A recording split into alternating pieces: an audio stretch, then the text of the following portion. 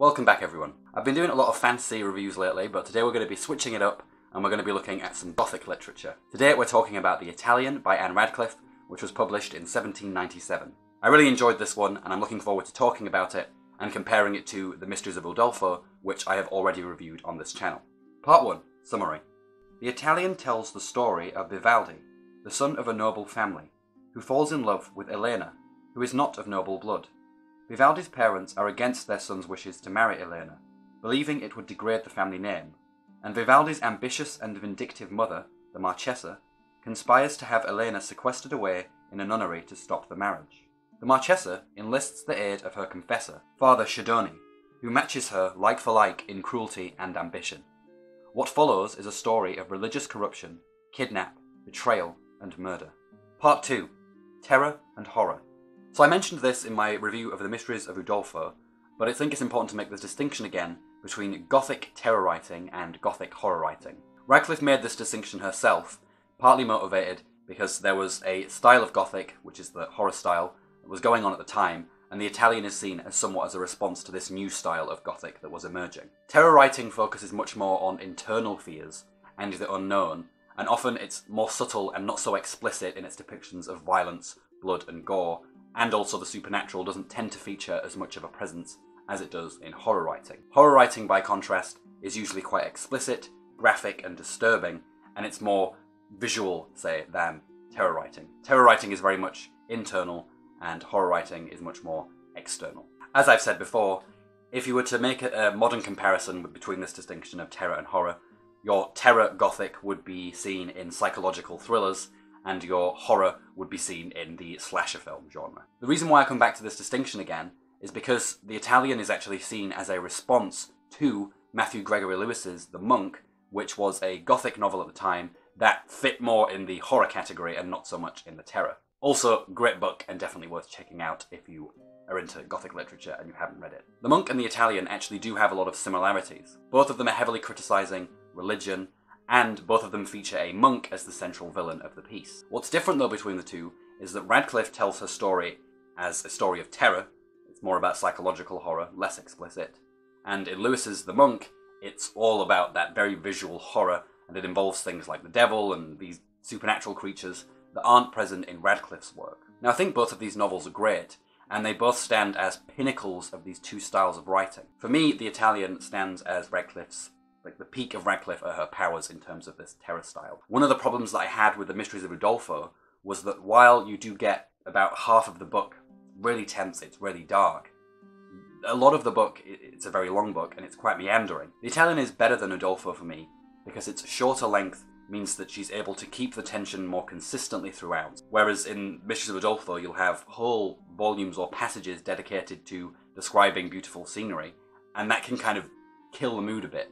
Whereas because The Italian is shorter, the whole thing is just consistently brooding and dark, and there's always the threat of danger coming on the next page. So for me, in terms of capturing this terror style of writing, keeping things tense, this book just does it so well. And again, to compare it to The Monk, which I do really like The Monk, I think it's a great book, but to compare it to that, it's amazing how well Radcliffe is able to keep things tense and keep you in fear without resorting to explicit depictions of violence or, supernatural creatures or anything like that. In fact, one of the scenes that I think is the most tense in the book is when Elena has been captured by the monk and she's in this room, she's locked there for a while, and she's just sat as a prisoner and her mind's wandering, and someone keeps approaching the door and then leaving.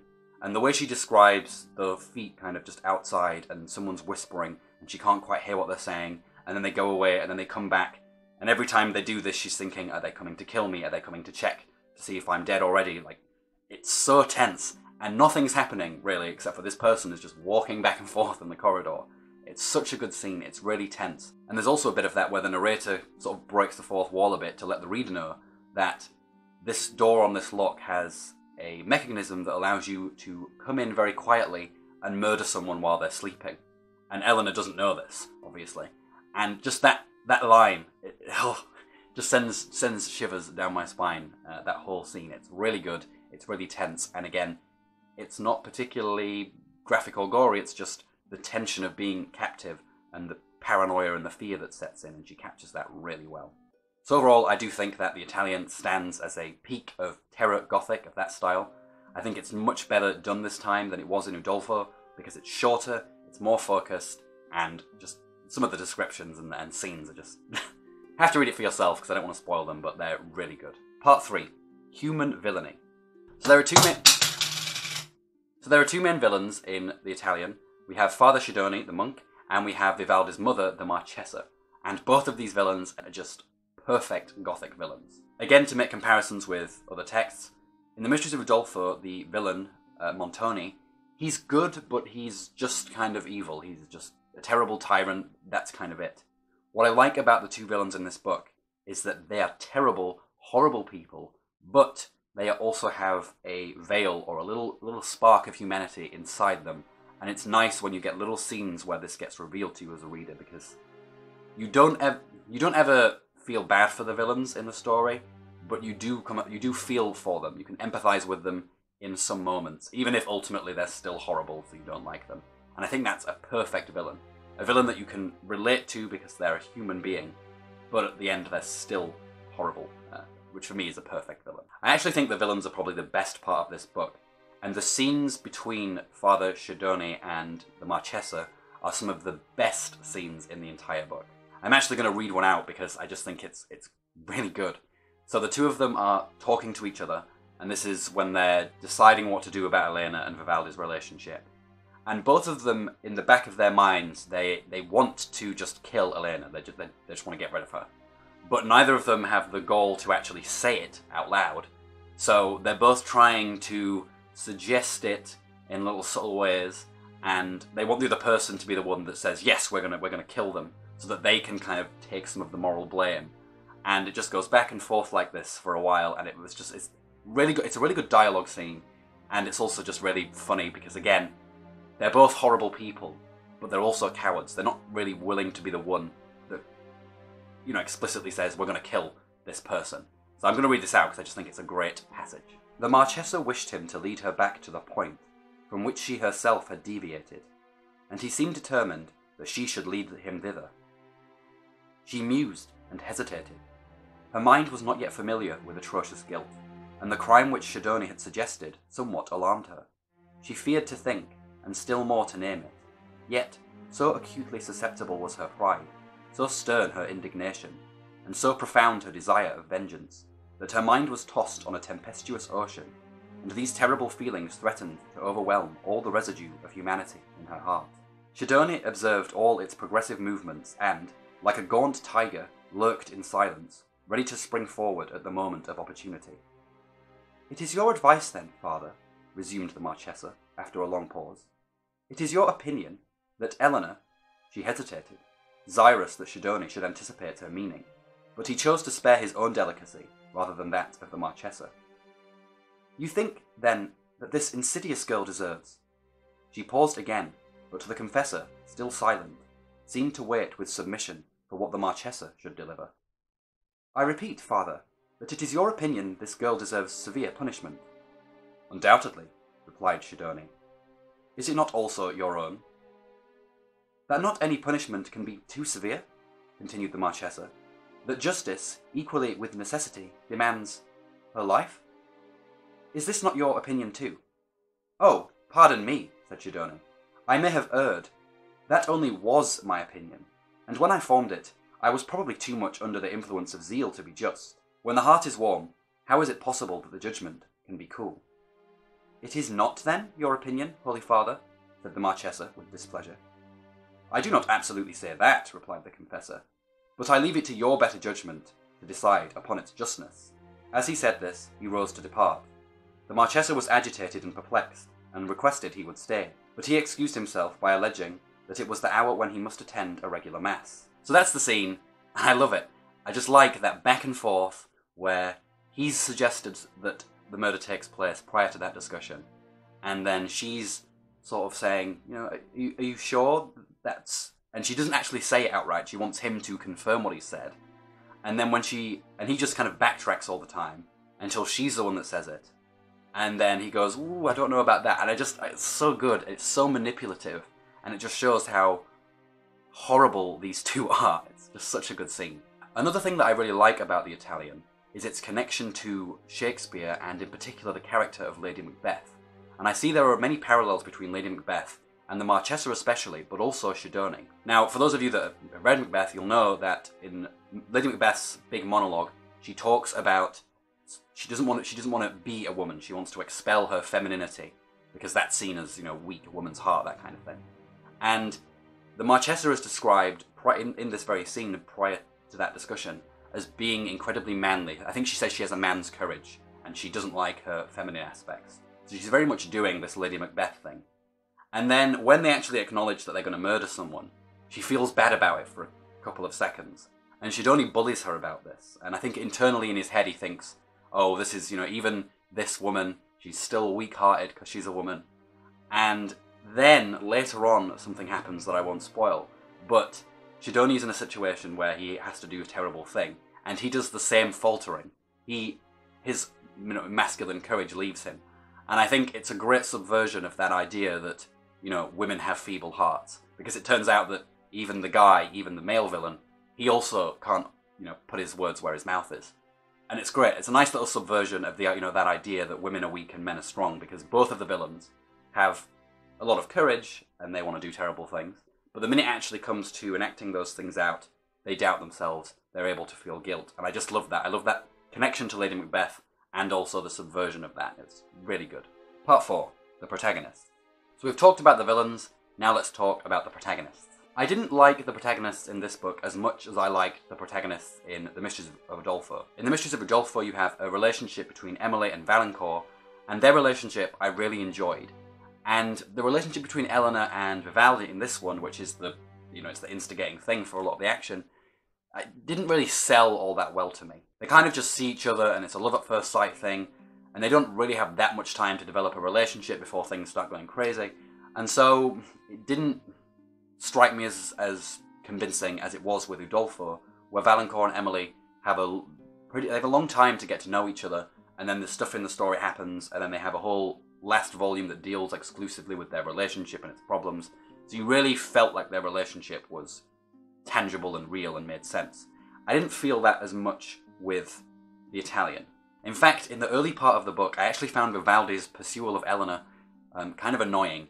He's just a bit like a puppy that won't go away, and he's just constantly begging her to see him and blah-de-blah, and it's just a bit, I don't know, it's not quite stalkerly levels, but it is a bit annoying, and yeah, I mean, one good thing is that Eleanor does hold her own against him. They're both, individually they're actually quite good, but yeah, their relationship, a bit annoying.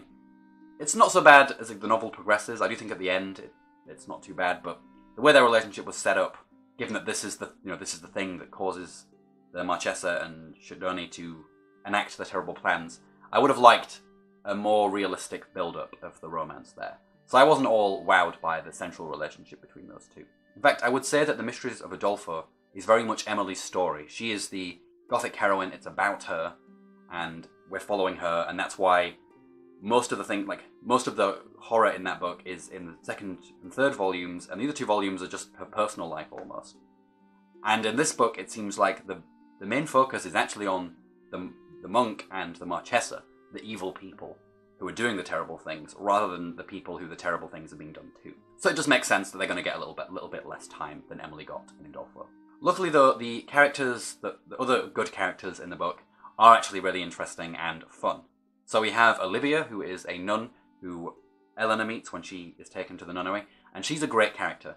She is mysterious, you don't quite know why she is being so friendly towards Elena, and slowly you find out as the novel progresses what's going on with her, and that was really well done. It was a really nice twist. I really liked her character. Another fun character is Paolo, who is Vivaldi's manservant, who I personally think probably has a bit of a gay crush on Vivaldi, because he spends most of the novel confessing his undying devotion for his master in a very dramatic, over-the-top way, which, I don't know, it just seems like he's probably got a crush on him, and it's very amusing to watch. Probably not what Radcliffe was going for, but as a modern reader, when someone is literally kissing someone's feet and crying over them, it just, oh dear. Hilarious. Unintentionally hilarious, maybe, but a good character all the same. But overall, yeah, I did think that the central protagonist's not as good as Udolpho. I do think if we got the protagonists of the Mysteries of Udolpho, so Emily and Valancourt, and we shoved those into the Italian, where we have the best Gothic villains, the monk and the Marchesa, you just get a perfect Gothic novel right there, because you've got great protagonists and a great villain. Whereas, unfortunately, the protagonist in this one, not so great, but also not terrible. Part 4. What a coincidence! So one last thing to talk about before we wrap up, and that is the plot itself.